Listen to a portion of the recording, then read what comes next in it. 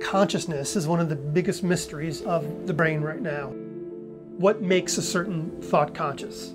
How is my conscious thought different from your conscious thought?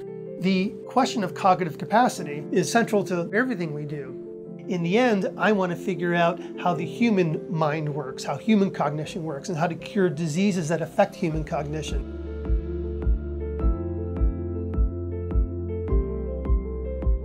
One thing we study is how you focus attention, how you avoid distractions, how the brain forms categories and abstractions. The human brain especially is very good at figuring out the commonalities across different experiences, what the hidden structure, what the common theme is among a bunch of different experiences you have, and attach a label to it like cat or dog or tool or peace, love, and understanding. This is your brain figuring out what's common among a bunch of different things. Now imagine if you didn't have that ability, if you couldn't figure out what the commonalities were. You would treat every experience as brand new. It'd be like experiencing it for the very first time.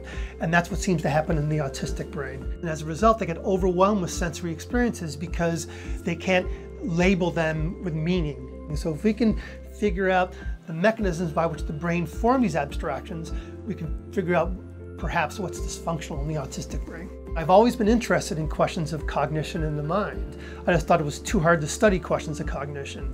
Then Goldman-Rakic came along and did these groundbreaking studies on working memory in the prefrontal cortex, and she showed me and showed the world they can actually study cognition on the neurobiological level.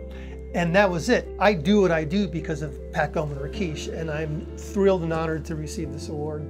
Science is not about the past, it's about the future. It's going to take generations to figure out how the brain works. And I just hope that what I've done is a stepping stone so other people can go on beyond what we know now and figure out the truth down the road.